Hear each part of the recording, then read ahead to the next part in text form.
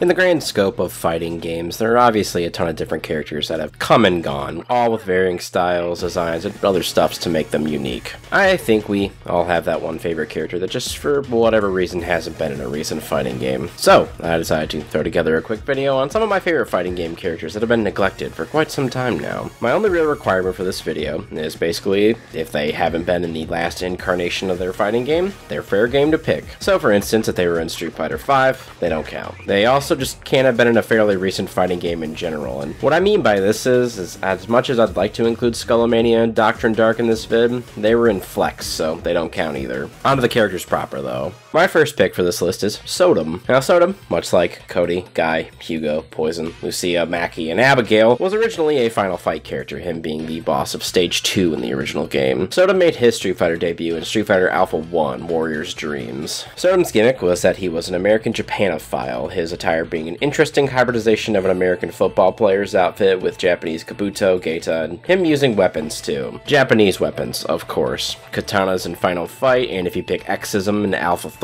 and Jite for the rest of the Alpha incarnations. In Alpha 3 specifically, Sodom was actually a super top tier character for a good bit of different reasons. Great damage, insane abuser of the V-ism system, and some really good moves in normals too. His slide was safe for God's sake, and that's insane enough to me. You also have one of his command throws, Daikyo Burning, which gives good damage and has ridiculous corner carry. Sodom also had this little roll in his moveset too, which basically negated a lot of characters' Okazime options on him, making him even stronger.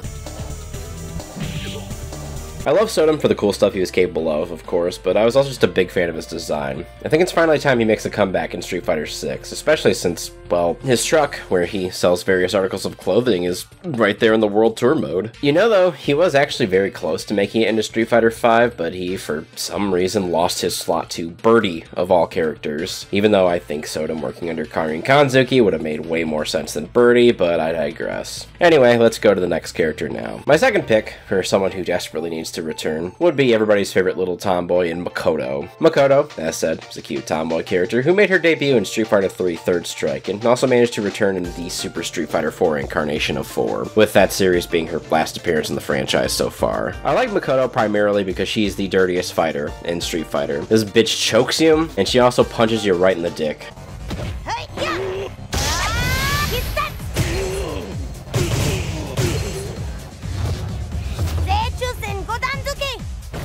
Absolutely amazing. Playstyle-wise, Makoto is a super aggressive rushdown character. She was so much fun to play and watch as well. If you're ever feeling a bit bored and want to watch some exciting Street Fighter, watch any Haitani Makoto match from Street Fighter 4. All of those fights were absolute fucking balls-to-the-wall Street Fighter action, which is why she would be perfect for Street Fighter 6, an already aggressive rushdown-centric game, and so she'd fit in perfectly, of course, and probably be able to abuse the drive rush system like crazy, like all the good characters do. She'd probably be even more insane since she already has a really super fast ground dash too, plus the command grab choke.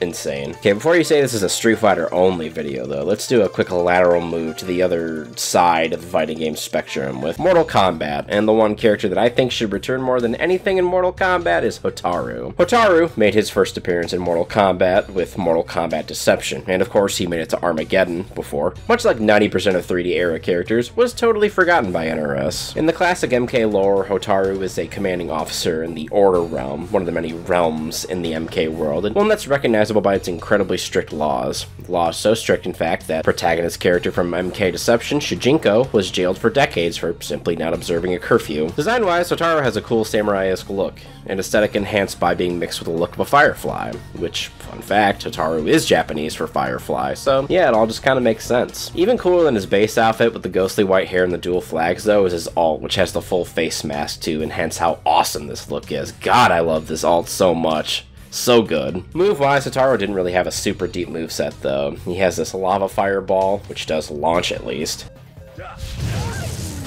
And he has this little jump kick sequence, and that was pretty much it. I think they might have given him another move in Armageddon. I just don't remember what it is. If they were going to bring him back, they could probably expand his move list with more lava-based attacks, and maybe they could also implement his Naginata as part of his basic moveset too. He should definitely come back though. And I mean as a playable character. I swear to fucking God, if Hataru gets relegated to a cameo, I will puke. We already have Havoc in the game too, so having Hataru as his opposite, even if the whole Chaos Order Realm stuff is gone now, he can be rewritten a tiny bit to fit in the world of MK. Hell, I'm pretty sure that Havoc's lore mentions Sato as like a city, so, you know, it could be like a super high constable there. Maybe he could just be a more extreme version of Lee May, perhaps. I don't know. On to the next character now, though. Alright, so Marvel vs. Capcom will probably never come back, but regardless, I can dream, and one of the characters I genuinely do want to come back is classic Jill Valentine. Not RE5 Jill Valentine, that was kind of a tragedy. Classic Jill is, of course, based on her Resident Evil 1 appearance, which, won't lie, Resident Evil 1 Jill has my favorite Jill outfit of all time. I love this design, silly as the massive shoulder pads might be. Anyway, Jill's moveset is obviously RE1 centric. She can summon 2 types of zombies, a crow, and a Cerberus too.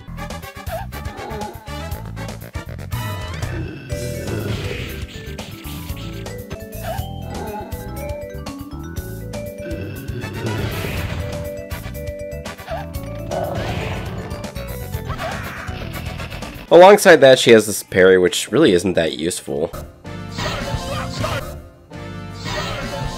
And she can also pop grenade launcher shots out too. Makes sense, right? I'm also very amused by one certain thing in her move list. Captain America has this move called Charging Star.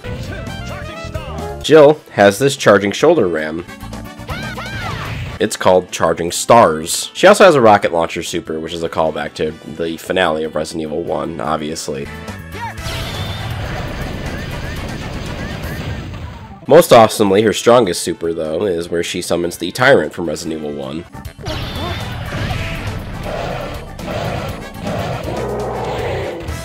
Which is awesome too, of course. I've heard that classic Jill would be an unlikely comeback pick if there was ever another Marvel vs. Capcom, as Frank West kind of fills a similar functionality to her, but I think there'd be room for both in any new MVC or any spiritual successor. On to the next character, though. I said I'd stay off Street Fighter for a bit, but I have 2 more Street Fighter characters to talk about now. You can't really do a video like this without mentioning Dudley, of course. Dudley first debuted in Street Fighter 3, the new generation, and managed to get into Super Street Fighter 4 as well, with that game being his last playable appearance. Dudley was Street Fighter's second boxer character and was basically the entire opposite to Balrog in style. Dudley was more focused on footwork and technique versus the raw brutality that Rog showed off. Gameplay-wise, Dudley was a super close-in fighter with a ton of mix-up potential, a lot of feints, and a nice duck too to avoid fireballs. He had a really deep, cool moveset that just made him a treat to watch in Street Fighter 3 and 4 too. Honestly, if you've never seen this character in action, definitely check out some Street Fighter 4 Smug Dudley. That man with this character was just total poetry in motion, man. Alright, last Street Fighter character now for the video, then we'll close with something totally different. I am definitely in the minority of wanting this fella back, but I love El Fuerte, and I really want him to return in Street Fighter 6. Fuerte debuted in Street Fighter 4 as a hyperactive luchador who was on a quest to create the finest dish ever for a Street Fighter, which ended up with him crossing Chunko, Nabe, and Borscht to no one's approval. Fuerte was a very quick-moving character. Actually, most of his game plan revolved around one move in particular in his kit, the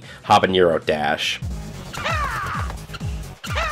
which was a quick command dash that could go both forward or backwards and could be canceled into a variety of different moves, including multiple throws, a body press, a sliding kick, and just a leap to get away from his opponents if need be.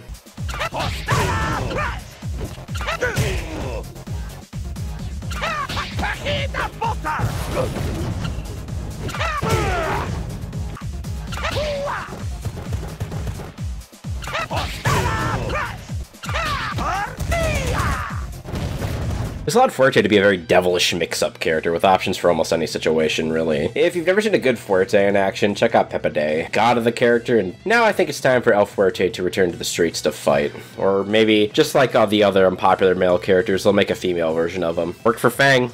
Worked for Abel. Am I right, boys? Okay, though, I promised to make the last one different, so here we go. The USA sports team. That's right, boys, the single most trampled on set of characters in all of fighting game history. The USA sports team, consisting of an ex-boxer turned rapper, Heavy D, karateka basketball star Lucky Glauber, and brutal football player Brian Battler made their King of Fighters debut in KOF 94, disappeared until KOF 98, and have never been seen again thereafter, except in the mobile game, I guess, but I'm not counting that. Because SNK just finds the joke where their invitations get stolen by some other team just oh so hysterical, even though it isn't and never has been. To break down the members a bit now, Team Leader Heavy D is another boxer character, one that's pretty different and interesting from the many boxers I've seen in fighting games. He, of course, has a move list of all punches, as is boxer tradition, of course. He's also a very high damage, brutal rushdown character, but he's also one of the only boxers I've seen that has a slight projectile in his kit, this sandblast thing right here.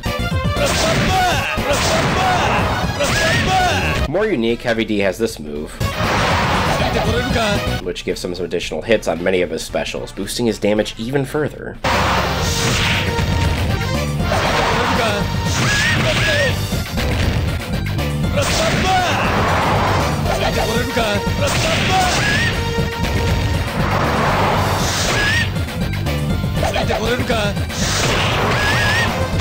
He also has a rad American Eagle tattoo on his back. God bless America. Team member number 2 is Lucky Glauber. Lucky Glauber is a karateka who is also a professional basketball player, and these two disciplines are reflected in his moveset. Yeah, that's right, Sean wasn't the first character to use basketballs in a fighting game. Lucky drew direct inspiration from Kareem Abdul-Jabbar, mainly the character he played in Game of Death, with Lucky's default colors even being of the LA Lakers, the team Jabbar played for, if you're not in the know about basketball, of course. Lucky also has a sweet dunk move as one of his command normals, which is super deadly in combination with the short hops KOF is known for. Glauber also has this insane command dash too. I mean, look how fast and far this thing goes. I'm also a really big fan of his little super move called the Hellbound. It's a cool little lava geyser.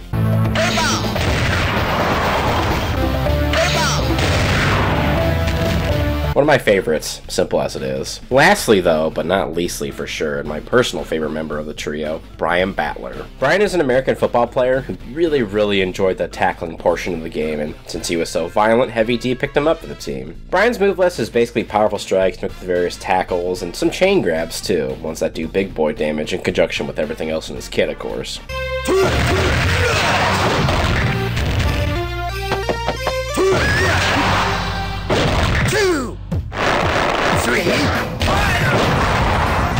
Brian's chain grabs are actually some of my favorites in fighting games, to be honest. Additionally, Brian also has a forward tackle, which guard points certain attacks, and a Shoryu air tackle for anti-airing, of course.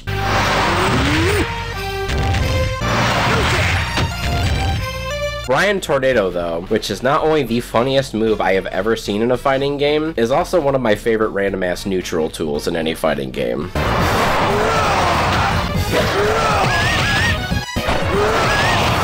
But seriously, it's definitely the most troll shit I've ever seen in any game ever. If SNK ever wised up and put Brian back into KOF, you'd see hundreds of vids on Twitter bitching about this move. It'd be great. Brian's anti-air super, the American Supernova, is also one of my favorite supers too. Even better with its max mode.